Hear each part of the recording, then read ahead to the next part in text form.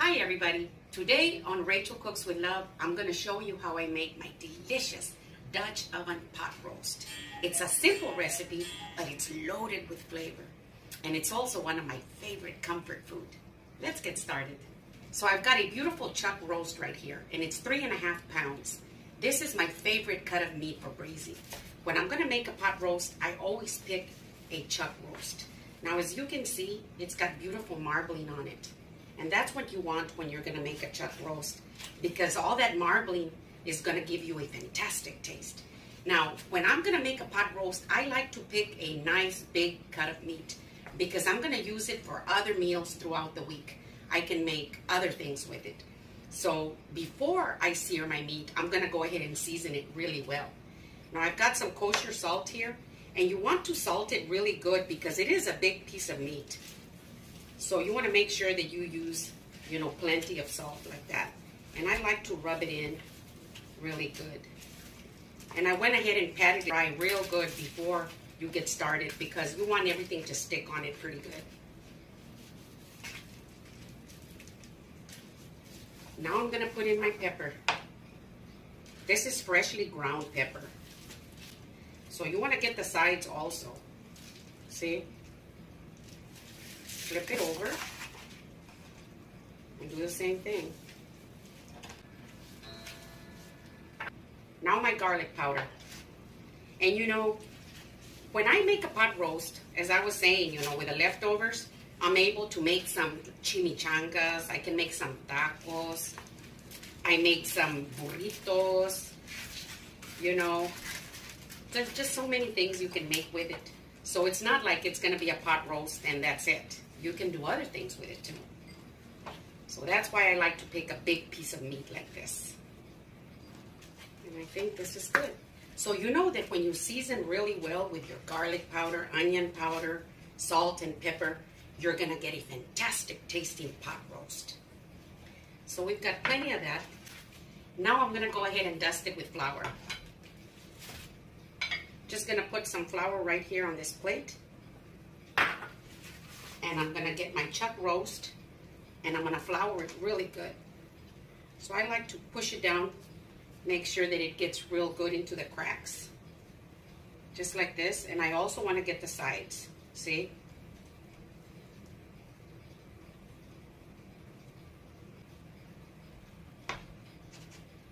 Now this is what's going to give you a fantastic crust, and it's going to be the best gravy you've ever had.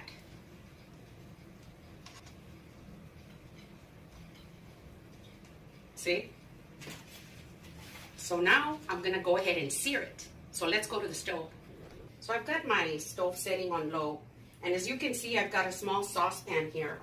And in here, I've got some frozen chicken stock, as you can see. I'm going to go ahead and put it in here and let it simmer on low until I need it, because that's what I'm going to be using. So I've set my heat on medium-high. Now you don't want it too low. You want it on medium-high to get a good sear. I'm going to be using this heavy-duty Dutch oven. This is my big Old Faithful, and I usually bring her out only when I'm going to make something big that I need plenty of room in. And I think that cast iron, a big pot like this Dutch oven is perfect for a pot roast. So I've got about a tablespoon of vegetable oil. I'm going to go ahead and put it in here.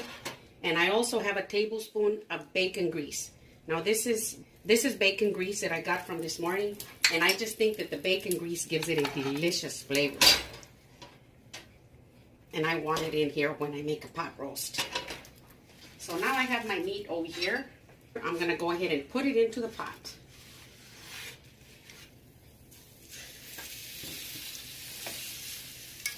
Just like that. I'm going to push it down. Make sure that it's sealed really well from the bottom like this to get a good sear on the bottom. I'm going to go ahead and flip my roast over. Just like that. Now I'm going to push it down. Make sure that it's all sealed at the bottom. And I'm also going to sear this side. So it's been about 5 minutes. I'm going to go ahead and lift it up carefully. This is a big piece of meat. So I'll just hold it up like this until this bottom part sears, and then I'll be turning it around. So I've gotten all the sides nice and seared. I'm going to go ahead and remove it. I'm just going to put it right here on this plate, and I'm going to set it aside and get my veggies ready to put in my pot. So I've lowered my temperature down to medium. Now that I have removed my roast, I still have a little bit of grease in there. But if you feel that you need to add some, you can go ahead and add a little bit. Now I've got one whole onion. Now I didn't cut it into small pieces because I will be removing it later. Right now I just want to get the flavor out of that onion. And I also have one carrot and one celery rib right here. I've just cut them into small pieces. Now I will be removing these later, like I said. So I'm going to be moving them around like this, just until the onions get a little translucent. If I were to put all my vegetables in here that I'm going to be using in my pot roast, by the time my pot roast will be ready, all these vegetables will be real mushy. So I will be removing these later and then adding the vegetables that I will be having for the end. So I've got 3 big garlic cloves, you see. I'm going to mash them because these are the ones that I'm going to be putting into my pot. Just like that, see? So these will be next. So as you can see, my onions have gotten a little translucent. I'm going to go ahead and add my garlic. Now I've got 2 big sprigs of rosemary right here. I'm going to go ahead and add them in there. And I've also got 2 of thyme. And I'm going to put them in there. And I'm going to move them around so that my garlic can release its flavor in there. And the rosemary and the thyme as well. Now you don't want to burn your garlic. That's the worst thing you can do for your pot roast. So I'm just going to be moving them around like this for about 1 minute. So it's almost 1 minute. I'm going to dust a little bit of flour in here. See? And I'm going to be moving it around like this until it gets nice and toasty.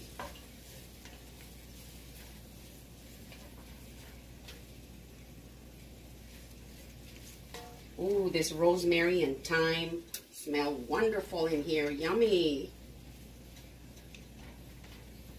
Okay.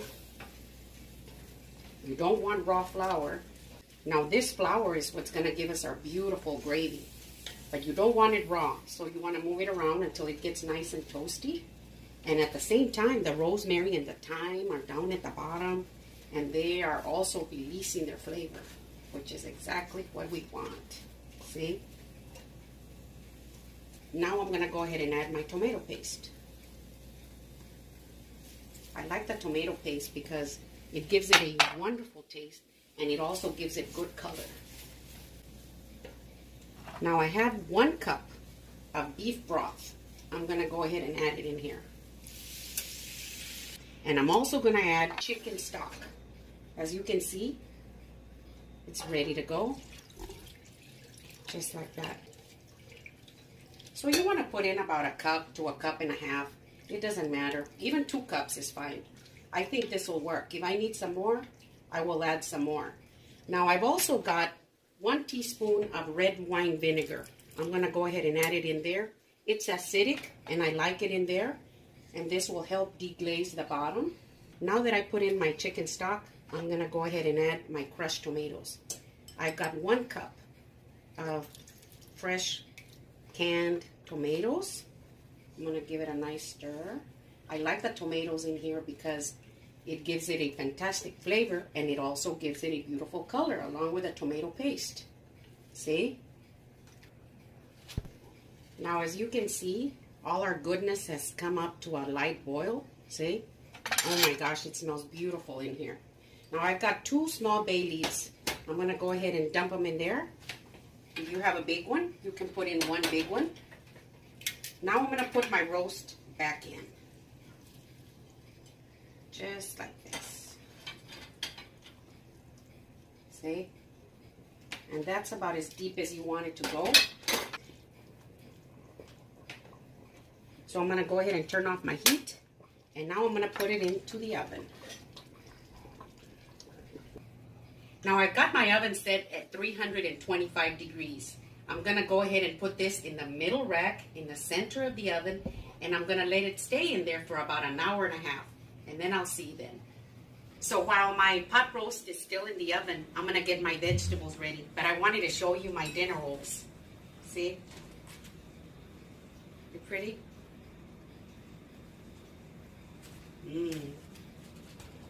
I'm gonna get a video out for you on those dinner rolls. They're so easy to make. Now I've got a nice big size onion. I'm gonna go ahead and cut it in half. It's like this. And then I'm just gonna cut them like this, like in big slices. And I'm gonna put them in my bowl. Now the other vegetables that are in the Dutch oven are gonna come out. I'm not gonna use those because they're probably pretty mushy by now. But they have released their flavor, so that's what we want, okay? So here are all my onions. And next, I'm gonna peel my carrots. I'm not gonna cut them into small pieces. I like them a good size, about like this. See? Just like that. And I'm gonna do the same to all the carrots. Now, I also have 2 celery ribs. I'm also gonna cut these in, you know, pretty good sized pieces like this. I like them, you know, big and chunky, but you can put them in any size that you want. See? So here are all my veggies. I'm not gonna put any potatoes in with my pot roast because I'm gonna make mashed potatoes. My Ron would rather have mashed potatoes than potatoes in the roast. But you can put your potatoes in there, and you can use either the little gold ones, you can use the red ones, or the little dark purple, or the little dark ones. It's just whatever you like. But I will be making mashed potatoes. So here's my Dutch oven. It's been an hour and a half. I'm gonna go ahead and remove the lid. Ooh, look at how beautiful that looks. Now, before I remove these old vegetables that are in there, I'm gonna go ahead and remove all the grease that has accumulated on top. And it's easy to go in there and just skim it off. Just like this, see? So now I'm gonna go ahead and get my roast out for just a little bit. Like this. See? Now I'm gonna use this skimmer. I'm gonna go ahead and remove all the old vegetables that are inside my Dutch oven. I'm sure they taste delicious, and I'm not gonna throw them away, but I don't want them in there. All I want is the gravy. So you don't want all that in there.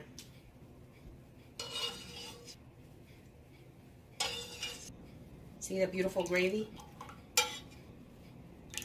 Now if you want it a little bit darker, and I do, I'm gonna add just a pinch of this kitchen bouquet. It's a browning and seasoning sauce. It doesn't change, you know, the taste much, but it does add a pretty color.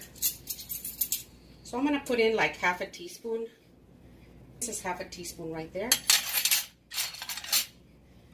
Then I'm just gonna stir it in there. And can you see how it's getting darker? Oh, that's gonna be beautiful. Look at that. I'm gonna go ahead and put my roast back in.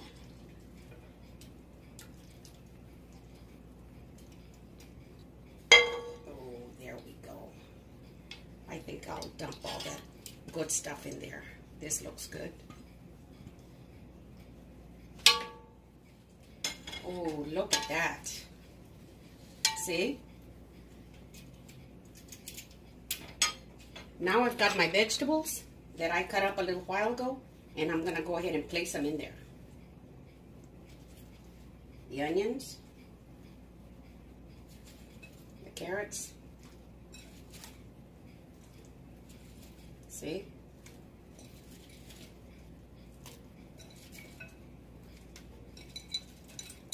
I'm gonna lift my roast, just let it sink in, because you don't want it resting right on the bottom floor. Ooh, and that's beautiful. Look at that. I want the onions and the carrots and all that to be in between the Dutch oven and my pot roast. So once I replace my lid, it's going to get so nice and hot in there that these vegetables that are on top will cook beautifully, just like the rest.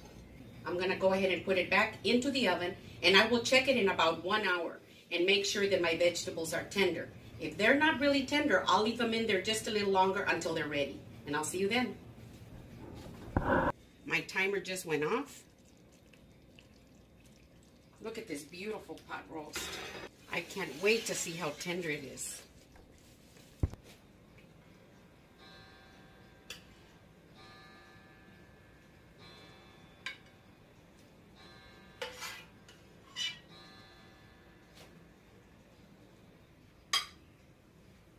Everything is nice and ready.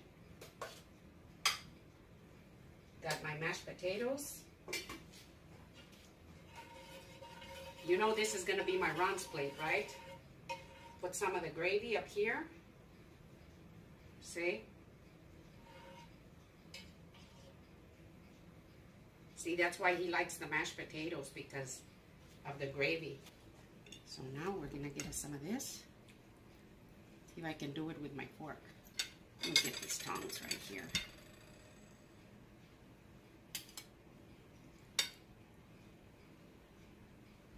Look at that. I almost forgot my fluffy dinner rolls. Look at that. Now let's do a taste test.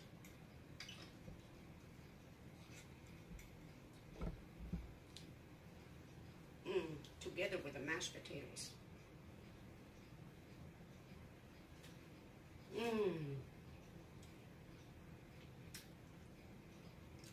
Oh my goodness.